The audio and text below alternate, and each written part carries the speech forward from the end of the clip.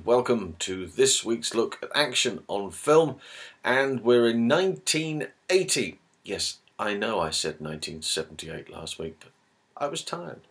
So 1980, and it's our old friend Roger Moore in North Sea Hijack, or if you're in the States it was called Ffolkes with 2 F's, and was probably where my love of the beard started.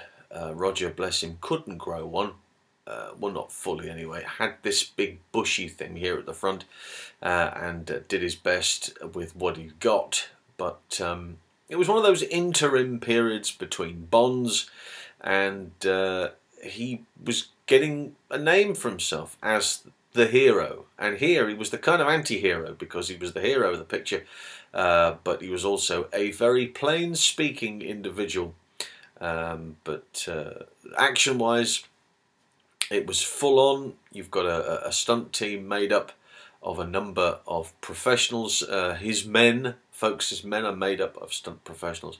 There's a number of nice little bits that pop up along the way. And again, if you haven't seen it, then I urge you to do so. Maybe watch this after you've seen the movie. You know, physically make a point of going to see it. It's on YouTube. You can watch it direct from there. If you have it in your collection, I suspect many of you will have it in your collection, then do make a point of taking a look at it and enjoying it for what it is. The combination between Roger Moore and James Mason is really great, and somebody said to me it was the first time outside of Psycho that they'd seen something that Anthony Perkins had done and enjoyed it. Well, I quite enjoyed him in Murder on the Orient Express. If you remember, he was in that as one of the assistants to Richard Widmark, I believe, in that picture. But you know, again, good cast. It's one of those pictures that certainly wasn't thrown together, and there's a lot of work and effort gone into it, and it's a good action flick, which we will now have a look at in a bit more depth. And I don't mean just depth, because a lot of it's underwater, but let's have a look and see what we can come up with North Sea Hijack. So, North Sea Hijack, or Ffolkes, depending on which side of the pond you were on. I prefer North Sea Hijack, really. You don't see many movies that start with 2 small F's, do you? The chief officer death, we'll start with that. And it is, of course, George Leach, who plays Magnuson and gets shot. And then they decide to dump him overboard. Look, now, this is in the Irish Sea. They did part of this in the Irish Sea. Richard Graydon is one of the crew.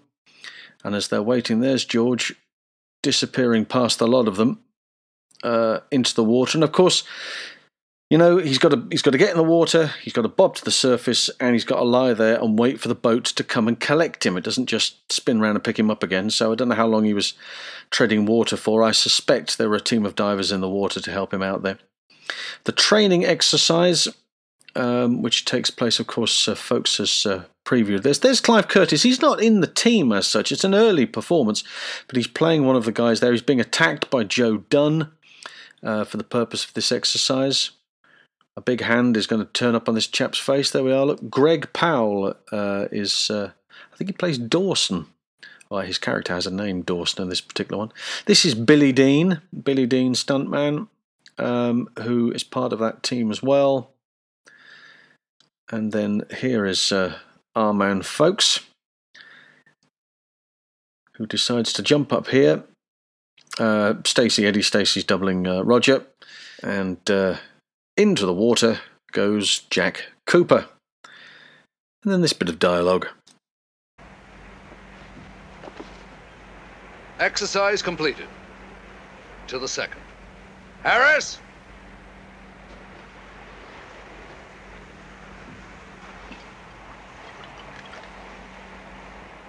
You turn that camera off now. Dawson, aft! Yes, sir. And there's Greg and Billy Dean in character. 3, 2, go!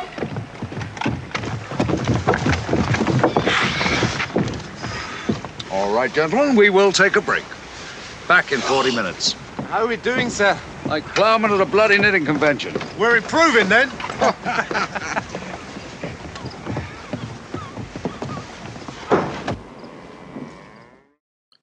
So, getting aboard Esther. And this is going to be used with there's like a dome net underneath. And of course, everybody gets on board. That's being hung underneath the helicopter, and the helicopter then lifts the net into the air and they get transferred over. Of course, it's not the actors doing this. It's Martin Grace, Joe Dunn and Jack Cooper doing the doubling. He's got to put them down in the right place. The work, the miniature work in this picture is magnificent. John Richardson, I believe, in charge of that special effects. Quite spectacular. It comes down and lands. Martin Grace sporting a beard on this occasion, of course, doubling for Roger. And studio shot, and they land. Now, they're going to get one addition on the way back. Come on, Lou. I did my part. You did your part. I got you on board. You got us on board. Go ahead. Good luck to you. It's just not going to work his way, is it? You know, it's not. That guy, of course, is the guy that shot George Leach earlier on in the picture. Gets on board, starts to get lifted up. And that's good night, Vienna. Joe Dunn doing the doubling here. Gets shot and then a fairly hefty fall off that. But nonetheless, the doubling on this picture is very good, I think. Now, of course, he jumps into the water in the tank. And then underneath the water, that is Malta. Much clearer. The camera guys don't have heart attacks every time they look under the water. You don't have to do additional lighting. It's probably night for day shots, I would imagine they've put on here. And then, of course, climbing up the rope. So you've got folks who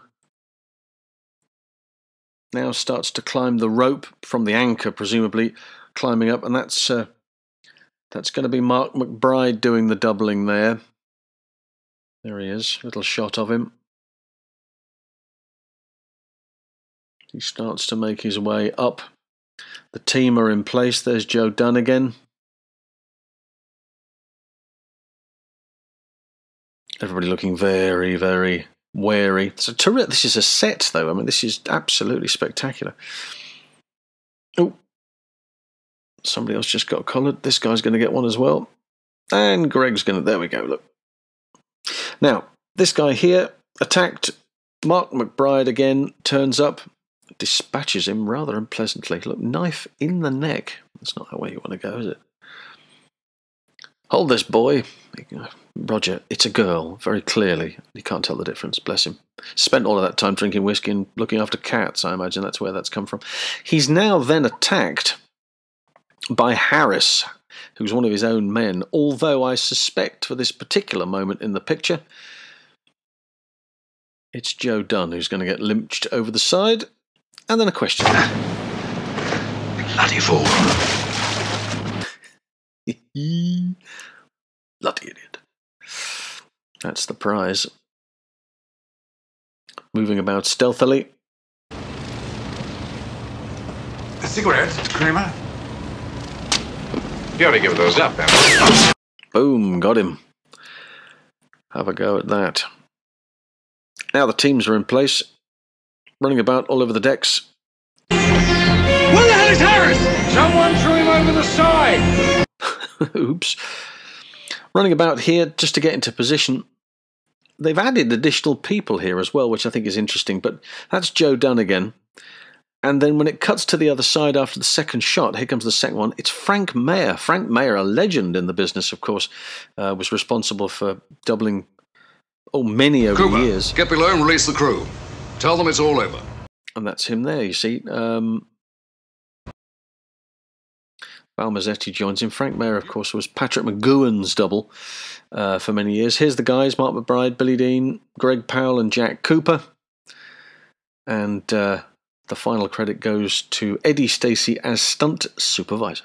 Well, there we go. That is North Sea Hijack, and very satisfying it is too. Nice to see Frank Maher making an appearance there at the end as well, which I thought was rather nice.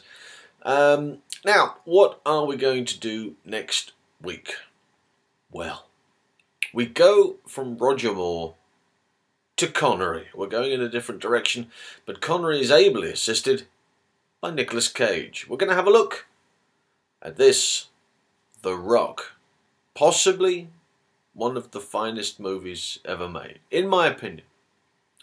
It's got everything. It's got great action, it's funny, and it has a completely pointless car chase, but hugely entertaining nonetheless. So we're going to have a look at that, and we will catch up again next time. Don't forget to check out the podcast on the Wednesday, and the link down there at the bottom is where you will find me on all of your social medias, and you can go and check out the Pod Dojo network as well, and they of course are behind the podcast, so you can check out all of their pods as well, and we will regroup next time for more of the same. So until then, bye for now.